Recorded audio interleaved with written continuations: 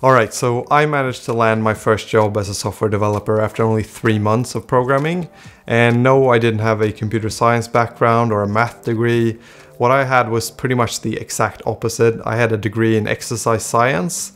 So my background was definitely not what got me the job. What actually got me the job are the things that I did in those 3 months. And that's what I'm going to share with you today. So let's go.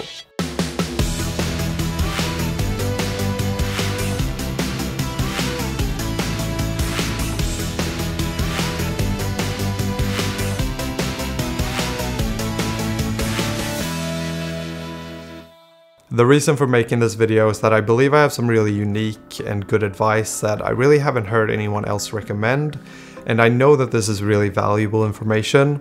So there are 3 things that we're going to focus on, and that is learning how to code and using GitHub and Stack Overflow to your advantage. And we're going to start in the reverse order with what I believe is the most valuable and unique advice first.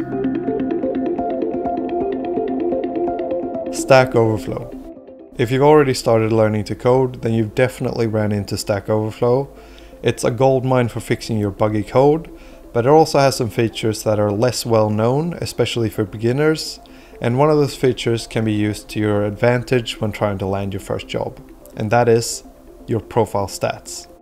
This is something that most people don't use, and especially beginners, but it can be a really good way of creating virtual references for your resume.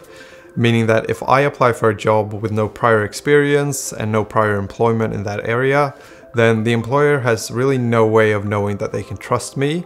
The only reference that they have is my word, which we all know cannot be trusted. So the employer then doesn't know that they can trust you, nor do they know what your skill level actually is. That is what you want to combat. You want to increase your trust and perceived skill level with the employer. Stack Overflow can help you accomplish both. So how do you use it to your advantage? Well, as we can see here on a random person's profile that I pulled up, there are a couple things we can see. What the reputation of the person is, 4,124 in this case, how many gold, silver and bronze badges they've got, and how many answers they've posted. Those are the most important stats here. So what this tells the employer is that this person knows certain things about whatever area the person is in, because they've been able to answer questions that people have in that area. The employer can also see that this person has a good reputation, which means that this is probably a good person. It also shows that this person puts some real effort into this. Even if it's just to get a job, they still go the extra mile by going through the effort of doing all this. And that can be very valuable for an employer. It pretty much says that this is a determined, hardworking person. So get on to Stack Overflow and start answering some questions.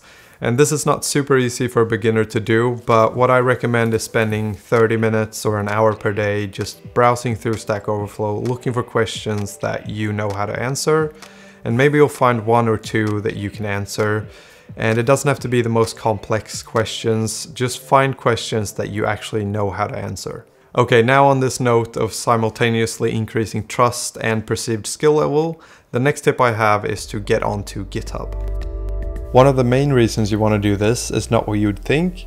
It's not so that the employer can see and read through every line of code you've ever written. Very few employers, if any, will actually read through any of your GitHub code. It's also not just so that the employer can see that you know how to use GitHub. The main reason is again similar to Stack Overflow. It's the stats. If you go to anyone's profile on GitHub, you can see their contribution chart for the past year and prior. The reason this is important to an employer is because this shows them that you actually code. This is proof that you practice programming regularly. One of the things that employers often look for in their developers is simply passion to code. They tend to want people in their companies that just enjoy programming, because those also tend to be the best employees. So how do you tell if someone loves to code or just knows how to? Well, you can check out their GitHub account, and then on there you can see how many contributions have they made in the past year, and also are they working on any personal projects. Now, granted that just because someone's contribution chart on GitHub is covered with green dots, that doesn't mean that they love to code. But as an employer that has not met you and has no reference from previous employers to go off of, at least a nice looking contribution chart on GitHub can give some indication, which again will be super valuable for you. This also shows that you're not just haphazardly looking for a job, but you're actually determined and motivated to do everything you can to get a job.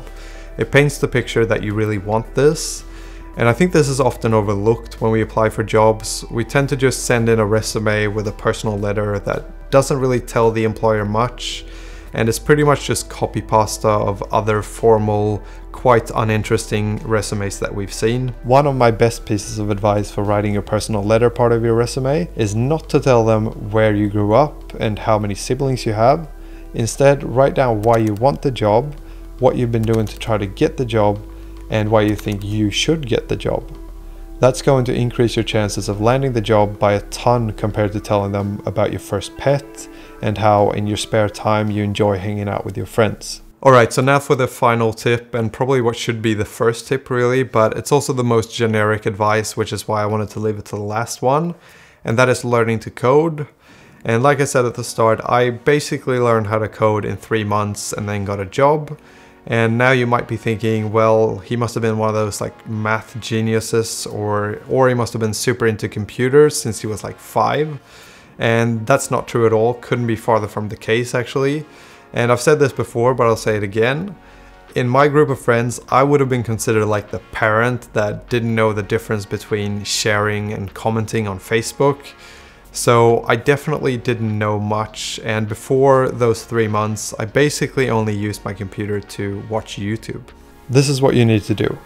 Learn Object-Oriented Programming, or OOP. I learned it using Java, but you can learn it using any programming language that you want. You can think of OOP as the grammar of a language, but easier to learn. Every spoken language, English or French, has grammar that steers how you use it, but the grammar rules in spoken language are different for French and English, and that's not the case for programming. So the grammar, or OOP, will be the same for every programming language, which is why it doesn't really matter what language you learn OOP in, because you will be able to switch language super easily once you understand OOP. What I would recommend is to do what I did and purchase the book Java Head First. And if you're a long-time subscriber to this channel, you might think I'm affiliated with them because I constantly bring it up. I'm not, and I'm sorry for always bringing it up, but I really need to cement that reading this book was the best choice I ever made. Once you understand OOP, you can start to figure out where you want to go with that. What do you want to work with? Web development is probably where there's the highest demand for jobs right now, but also a really broad area. There are tons of technologies, languages, frameworks, and no real industry-wide standard, which means that it might require slightly more effort to go into something like that, compared to something like databases, which is more narrow, and there aren't as many languages or frameworks to learn, and there's an industry-wide standard of using SQL as the main language of communicating with databases. And then mobile development falls somewhere in between, but no matter what you choose, there are tons of jobs and there's a real demand for software developers. This is also the reason why this is still possible to just spend 3 months learning and then landing a job. Because of the high demand right now, the barrier to entry is or can be quite low, and once you've landed your first job, you're pretty much set. As long as you just keep trying to learn and improve and also do a good job, you can either get a raise where you're at, or you could switch jobs to a higher paying job. Alright, so that is my best advice for getting paid to code as fast as possible. I really hope this was useful, and I tried to pack in the best advice that I've gathered that I also haven't heard other people talk about. So I hope this was somewhat useful and also unique. And yeah, that's it for this one. I hope I'll see you in the next one. Please give this one a like for the algorithm. And yeah, that's it.